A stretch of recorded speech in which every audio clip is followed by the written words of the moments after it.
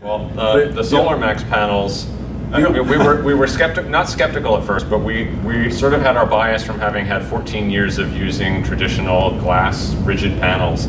They worked fine. We didn't have an issue with the space or anything like that. The weight in our RV, we can handle that. So we were sort of reluctant to go with the Solar Max panels, the flexibles, because we just were not that familiar with them. But I have to say, after we installed them, I mean, literally, peel and stick is not a lie. Yeah. You peel, you stick, you're done. I would say we actually said, oh, it would have been a lot easier if we had just done all Solar Max panels and just stayed all flex. Yeah, the word for the installation for the Solar Max panels is ridiculous. It's ridiculous. It's ridiculous. It's ridiculous. It's like you peel it and you stick it, and it took us 10 times longer, 20 times longer, just to decide where we were going to put them than to put them down. Once we knew where we wanted them, peel and stick, press them into place. And of course the wiring, of course, took some time as well. But we now have no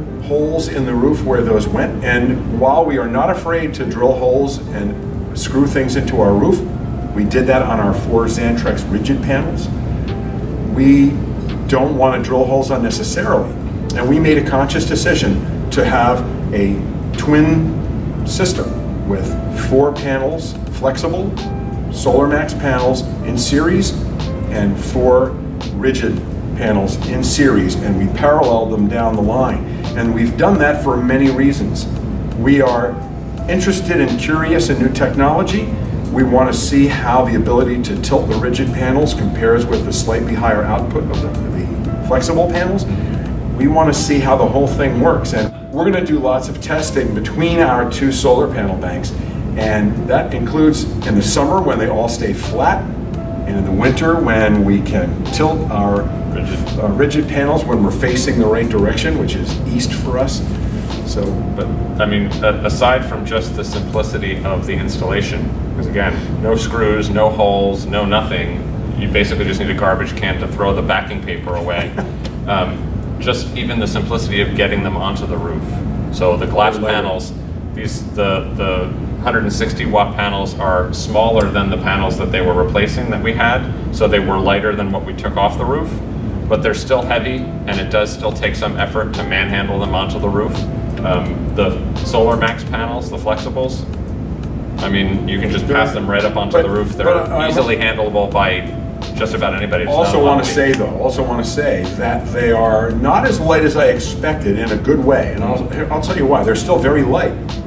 But our experience in the solar panels we've seen before that are flexible, that everyone talks about flexible panels, are really flimsy. And it was our biggest concern about going with flexible panels. And when we actually saw a Solar Max panel in person, it was absolutely nothing like we expected. We thought it was just going to be, a flimsy panel. And we thought it would be the kind of thing you could roll up, like a tube of wrapping paper. And it's nothing like that.